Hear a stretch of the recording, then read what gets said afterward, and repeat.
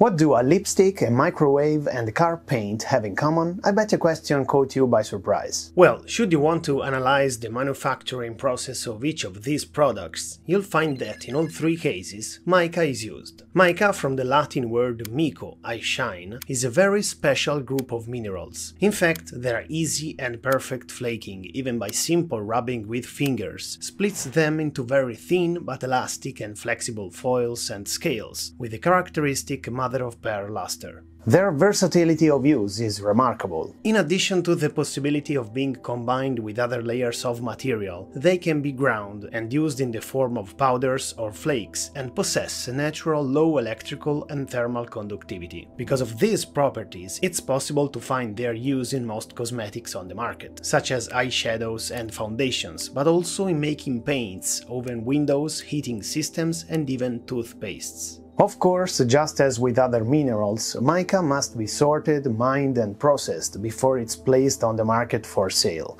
If you have never heard of them, maybe I can also explain why. According to the Observatory of Economic Complexity at the Institute of Technology in Cambridge, Massachusetts, in 2021 the market for micas had a total commercial value of $237 million. In purely economic terms, these minerals participate in only 0.00011% of the global market. A trifle in practice when put in relation to their variety of uses. The country that exported the largest amount in monetary terms was China, with a total of $61 million. This was followed by the Netherlands, India, Madagascar and France. In terms of imports, however, the main buyers turned out to be Japan, China, Germany, the United States and Belgium. Until a few years ago, the use of mica in cosmetic products was a source of pride for the major multinationals in the sector, because these are elements that are already present in nature and therefore not synthesized in laboratories, which allows them to add the natural stamp to their makeup of choice. This was, as I said, until a few years ago. Today I want to focus on two of the nations I just mentioned, India and Madagascar. Similar to what happens in other so-called underdeveloped or developing countries, the logic of profit involves costs beyond those in money. I am talking in this case about the exploitation of labor, which unfortunately also and especially concerns children. And to talk about it, I have referred to two investigations centered on surveys, interviews and field observations supported by statistics regarding the volume of domestic microtrades. But we'll get to that slowly. Let's start with India. In 2016, a Thomson Reuters Foundation survey conducted over 3 months in the Indian states of Bihar, Jharkhand, Rajasthan and Andhra Pradesh shed light on a widespread reality of child labor in so-called ghost mines. The main type mined in India is Muscovite, also known as white or common mica, which, although it can be used as an insulating material, is also used to give shine to makeup and skin care products. According to information extracted from the Zauba platform, which catalogs data regarding Indian import-export, Bihar exported more than 100,000 tons of mica in 2015. For the Indian Bureau of Mines, on the other hand, the whole of India would have produced about 20,000 in the same year. According to Reuters, this huge discrepancy is explained by the fact that 70% of production depended on the illegal mining of mica, conducted mostly in abandoned forests and quarries. And here we come to the darker side of ghost mining, the tender age of the victims involved. In fact, according to reports by the children's rights advocacy association Bachpan Bachao Andolan, in June 2016 alone, 20 children died in the mica mines, double the monthly average. In fact, widespread health risks related to the lack of proper safety systems and continuous exposure to dust include respiratory problems, skin infections and deep cuts. This happens because in most cases,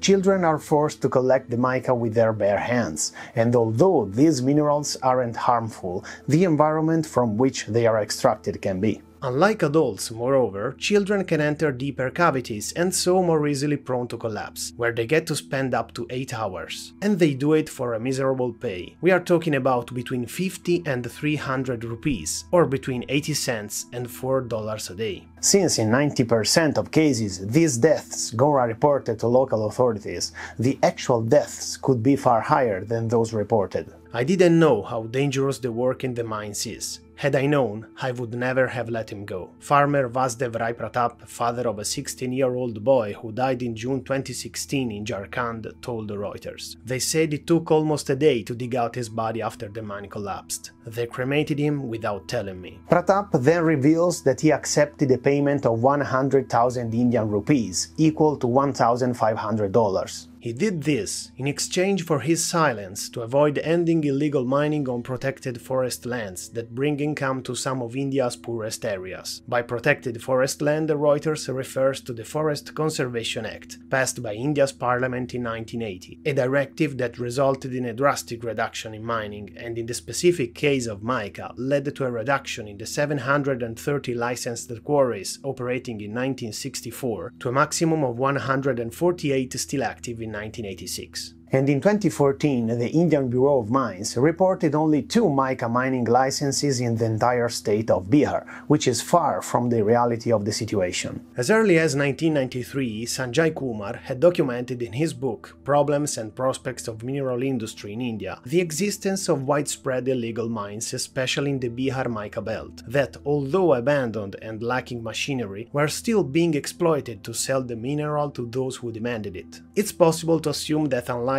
quarries hidden in dense forests proliferated to meet the constant domestic and international demand for mica. To understand the phenomenon of ghost mining, we need to dig deeper. Reuters' investigation is intertwined with an interesting March 2016 report titled Beauty and the Beast. It was published by the network of international organizations Terre des Hommes, which fights against child exploitation and discrimination, in collaboration with SOMO, an independent Dutch research center investigating multinational corporations. According to the data collected, in the year 2015-2016, underage workers amounted to about 20,000, scattered in more than 300 villages in the state of Jharkhand alone. Page 21 of the document lays out the percentages of the population residing in the states of Jharkhand and Bihar living below the poverty line, their literacy level, and the level of education of children and teenagers between the ages of 6 and 14. It immediately jumps out that these are much worse data than the Indian average, which might suggest a link to child labor. It's likely in fact that children find themselves working to make up, albeit with little pocket money, for the economic condition of their families, to the detriment of their education. Terre des Hommes also refers to another problem endemic of the Indian reality: castes.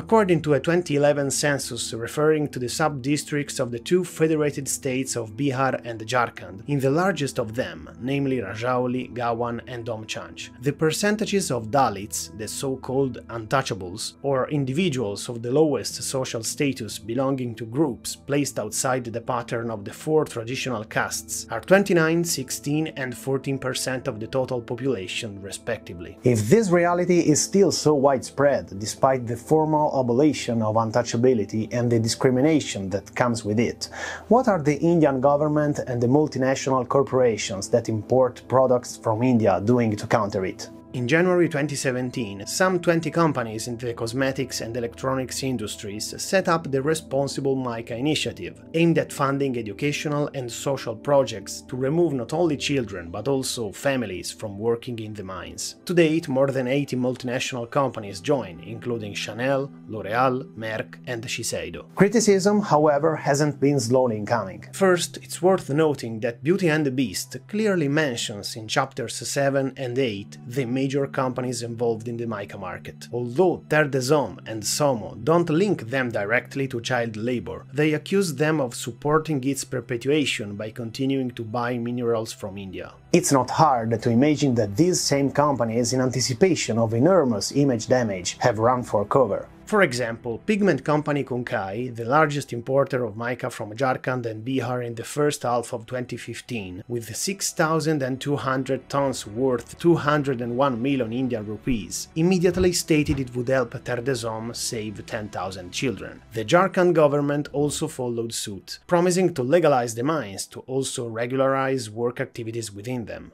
Unfortunately, however, it seems that nowadays the situation hasn't changed at all. The pandemic hasn't only worsened the conditions of those living in contact with mines, but has created a vacuum in terms of information on the issue. In 2021, the Thomson Reuters Foundation again called out multinational cosmetics companies. The reason was that the funds allocated to the Responsible Mica initiative, about $1 million a year, wouldn't be used to combat child labor, since children would seem to continue to report infections and be victims of accidents of various kinds. Then there is another problem on the horizon. There has been criticism of the world of makeup. Yet the electronics industry has no less impact on the global micas market. To realize this, let's now switch hemisphere and move to a country that is in worse shape than the Indian Federated States, Madagascar. We are talking about, according to World Bank data, about a purely agricultural nation that has a poverty rate of 80%. This percentage of the population, in fact, lives on little more than $2 a day. According to the World Food Programme, food insecurity in Madagascar, also worsened by frequent environmental disasters, involves about 9 million people out of 28 total.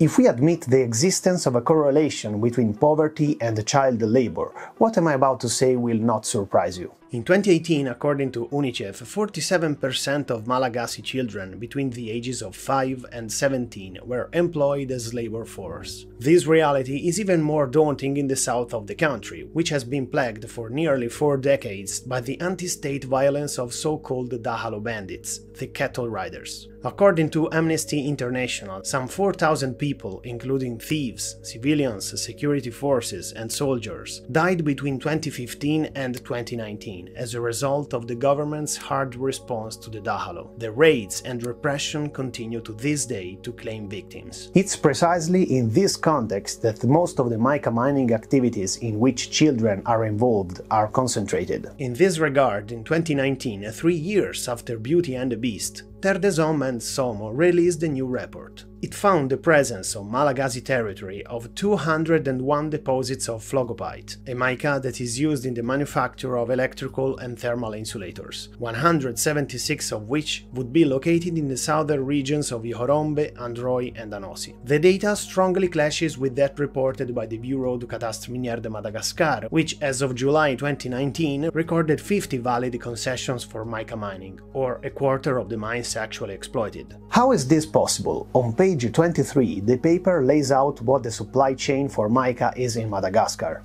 About 20,000 miners are involved in extracting the required minerals, which are then acquired by 400 buyers, including independents and employees of multinational companies operating in the territory. Then it's the turn of the transporters, who take the micas to 5 companies that are responsible for sorting and dividing them. One of these is 3H, whose complex is located in Tolagnaro, the capital of the Anossi region. It takes 6 hours of driving on narrow, unpaved roads to reach the plant by truck. Finally, goods are piled up at Port de Hola, built in 2009 by the Malagasy government and used as a docking port for cruise ships, cargo ships and reefers. Compared to mica mined in India, in Madagascar's case, this mineral goes to meet the needs of different sectors and apparently has only one interlocutor. In 2017, about 19% of the mica mined in Madagascar was exported by sea to China, where it was used as a component to produce wires, cables and household appliances, as well as finding use in the automotive industry.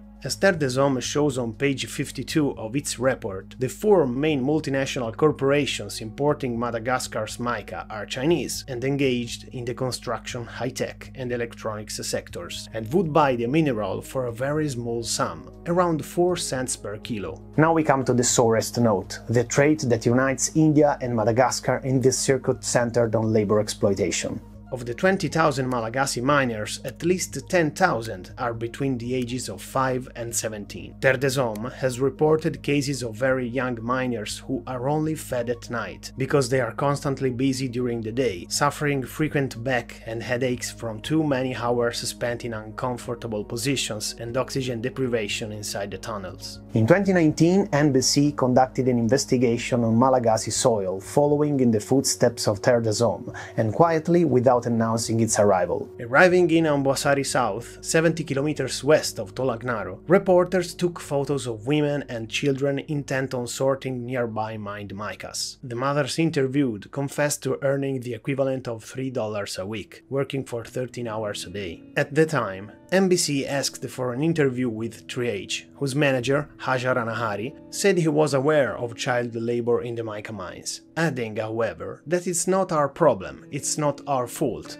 but the parents of the children. If it wasn't for the mica, all these people would be bandits, and right now they would be stealing cars. Data exposed by Terre des Hommes, however, say that in the southern regions of Madagascar, only 12% of children finish secondary school, and just 25% of the population has access to clean water. Maybe, just maybe, it's the state that is lacking, and it's the companies that are profiting from it. The multinationals surveyed, including Japan's Panasonic, America's Electrolux, and China's CRRC, said they were unaware of the reality of child labor and would investigate their own supply chains. The fact remains that widespread monitoring is very difficult, in part because the confluence of some of the mica extracted by Malagasy children within the flow of mica from India makes it virtually impossible to identify the products into which it goes. And when we consider that many other companies, including Ford, Fiat, Isovolta and Boeing, rely on mica sheets to make their cars and airplanes, the plot thickens. Obviously, I don't have a solution to the problem, nor am I here to tell you to stop buying an eyeshadow or a car. Unfortunately, although critical for its insulating properties and resistance to high voltage,